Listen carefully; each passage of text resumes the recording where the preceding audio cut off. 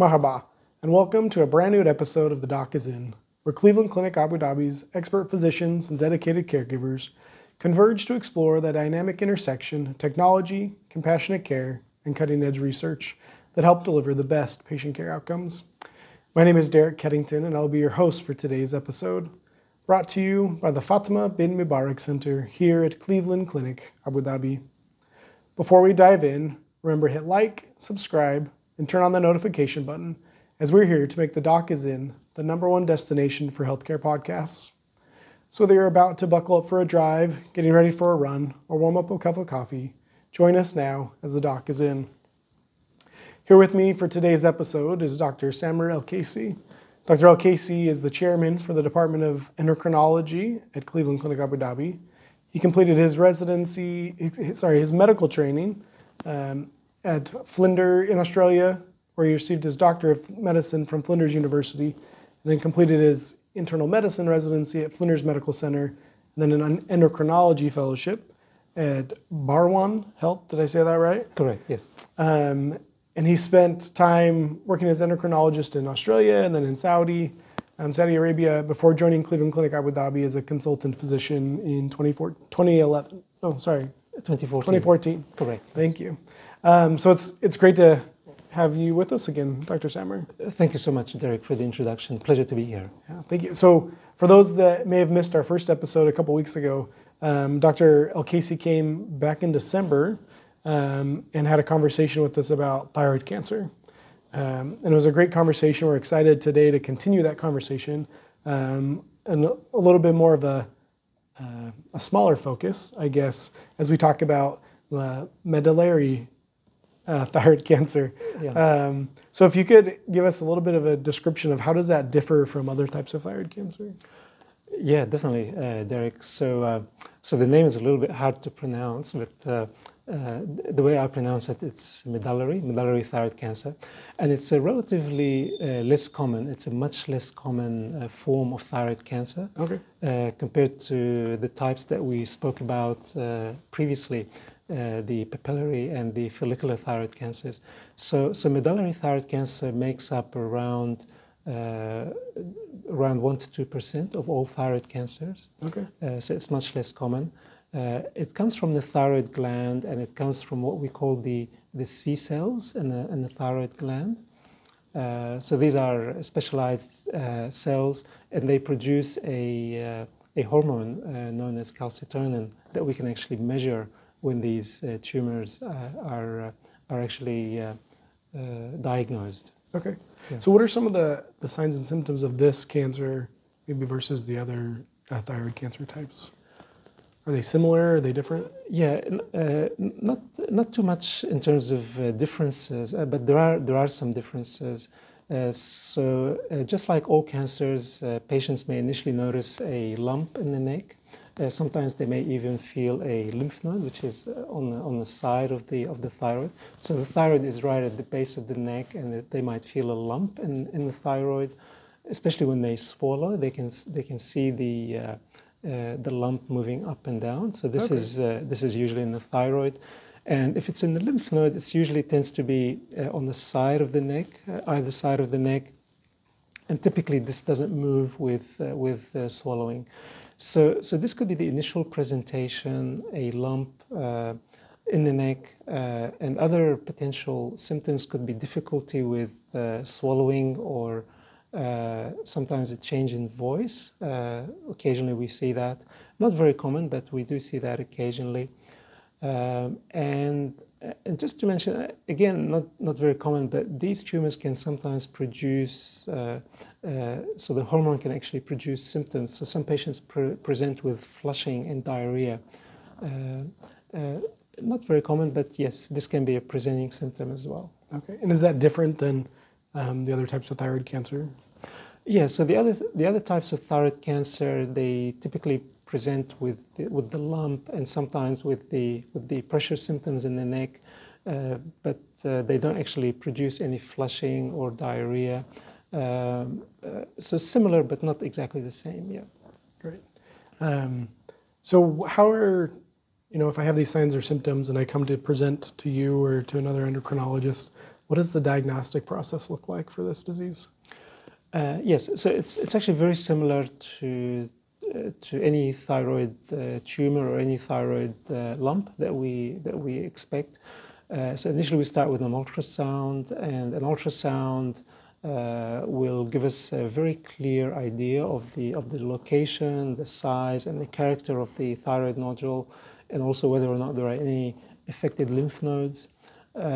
Depending on what we find with ultrasound and depending on the degree of suspicion, then we proceed with a biopsy.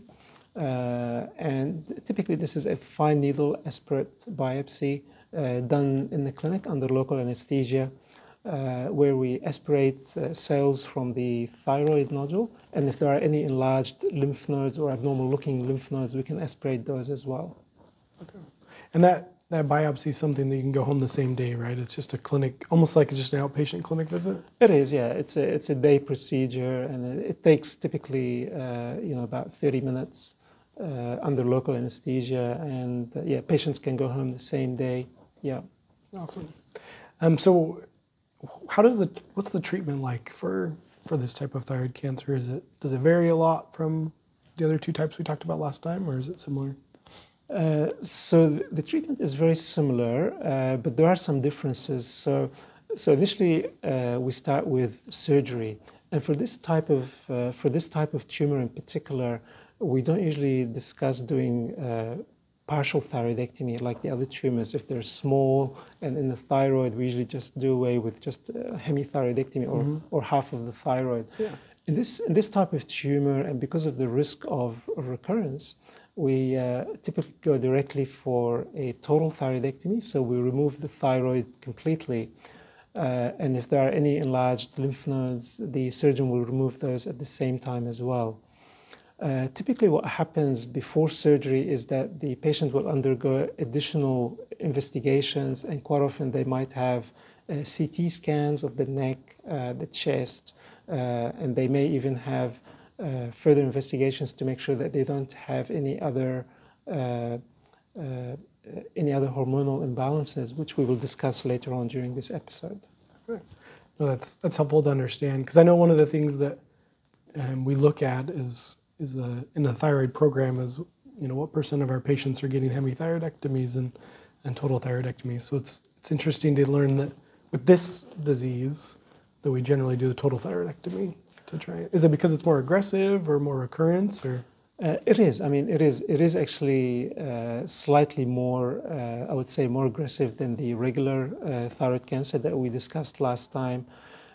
Most patients tend to present later.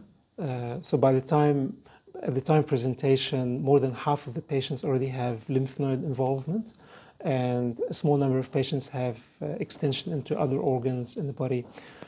So typically what we do at the time of diagnosis is that we like to do some axial imaging, the neck, the chest, and other organs. And this will also help the surgeon prepare for the operation and decide exactly the extent of surgery. Is it going to be just the thyroid? Is it going to be thyroid and lymph nodes, and to what extent? So preparation for surgery is very, very important here. Great. So I guess that leads me to my next question around early detection. Can you talk a little bit about why it's so important for people to come in and if they have suspicious nodules or lumps, and for that early detection, especially related to this type of cancer? Yeah. Yeah, so I think that's a very important point. And with medullary thyroid cancer, it can be familial or hereditary in about a quarter of the cases. So that means 3/4 of the cases don't have any family history of medullary thyroid cancer, but a quarter of the patients have a family history, and when this is the case, we encourage patients who have a family history to come forward for a checkup and to make sure that they don't have any lumps in the neck and so forth. For the remaining majority of patients who don't have a family history, once a thyroid nodule is diagnosed, then I think we should go through the regular process, examine the thyroid nodule thoroughly on ultrasound, and then decide whether or not it needs to be biopsied. But early detection allows us, if you like, to target the treatment to the disease, in that we don't go overboard with surgery at the time when the patient presents.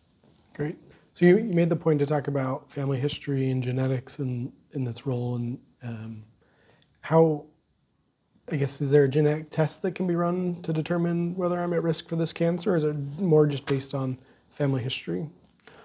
Yes, it is. I mean, we initially go through family history, and we do a genetic test, which is the RET, R-E-T. So that's a genetic test that we check for, and we can do two types of tests. Initially, we do a blood test to see if the patient has a hereditary component. And if the blood test is negative, then we could examine the, after we remove the thyroid, we can examine the thyroid tissue for that mutation to see if this is like just a sporadic malignancy which occurred in that particular individual with no family history. But the presence of this mutation is very important because it has implications for treatment. As we will discuss in a minute, we do have now specific treatments for these mutations, so that does help. So thank you for explaining that to me. So what are some of the potential risk factors? We talked about family history being one, but for developing medullary, did I say that right this time? Medullary, yes. Medullary thyroid cancer. What are some of the risk factors? I mean, really, it's just the genetic component that plays the highest risk factor here.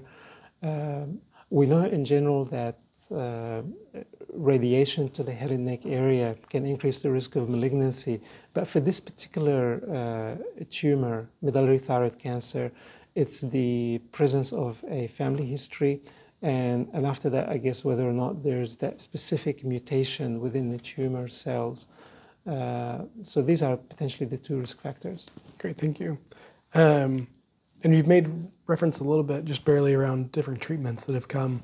So can you just spend a little bit of time talking about any promising new treatments or clinical trials around this type of cancer? Yeah, definitely. So this particular tumor, I mean, the primary treatment modality is still surgery. And unlike the other types of tumors where we discussed radioactive iodine, C cells do not actually take up radioactive iodine, so we cannot use radioactive iodine for these tumors.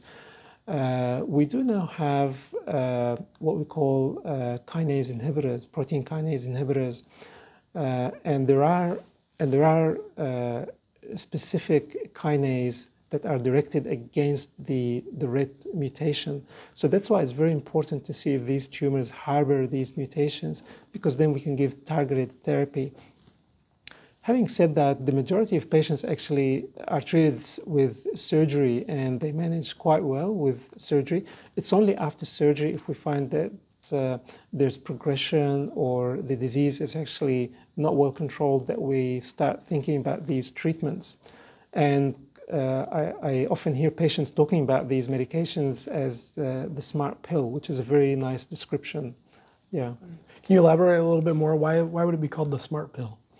I guess because it does target that specific, it's targeting the mutation within the cell, the tumor cell. So it's actually a very specific treatment for the tumor. And the idea of it and the concept is very, very clever. And I guess that's where the word smart pill comes from. Oh, it's neat to see how far medicine's come in the last couple of decades. Absolutely, yeah. I mean, definitely, a few years ago, we did not have these options. So definitely, this is a huge advance in medicine, yeah. So you made reference that surgery is the primary treatment, and then after surgery, there's some follow-up that's required. And I'm assuming you're monitoring these patients as they're on these medications and different drugs. Can you talk a little bit about why is it so important for people to follow up? Because to my mind, thyroid cancer has such a great survival rate, which is fantastic, but there's got to be some surveillance or something to do follow-up that I, as a patient, would need to to be willing to do in order to make sure that I stay on top of my disease? Yeah.